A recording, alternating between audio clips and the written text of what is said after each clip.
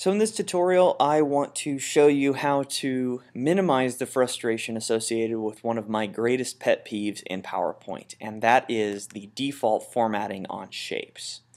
So if you've used PowerPoint 2008 or 2011 on a Mac, you know that when you go to draw a shape, there is a default format for that shape. It comes with this set gradient, a set line, and a drop shadow on the shape. And that's all well and good if you're trying to make these shapes look really cool and neat. But most of the time I just need a white shape with a black line for the border and no shadow. So I'm going to teach you how to set in a specific PowerPoint presentation a formatting for generic shapes to your choosing. So the first thing I'll do is draw a shape, as I've done here. I'll click Format in the ribbon. Again, you can also access this from clicking Format here in the PowerPoint menu, but I prefer to use the ribbon. So I'll click Format, and now I get to choose how I want to format my shape. So the first thing I'm going to do is choose No Fill for the inside here. So I don't want anything inside of this. So I'll click this little arrow on my fill bar and choose No Fill. So that removed the fill of my shape, but I still have the border and I still have the drop shadow. So I'm going to change the border by clicking on this little arrow here next to line, and I'm going to choose a black line.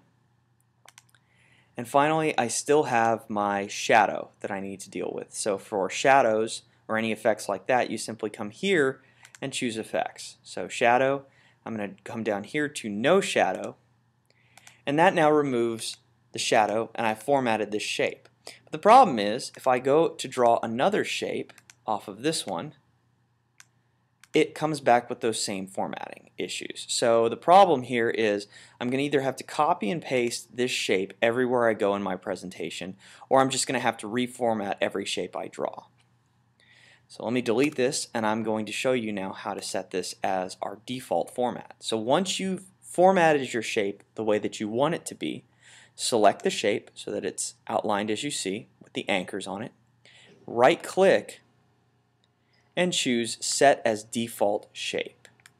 Now, when I come in to draw a shape, that shape has my formatting set to it.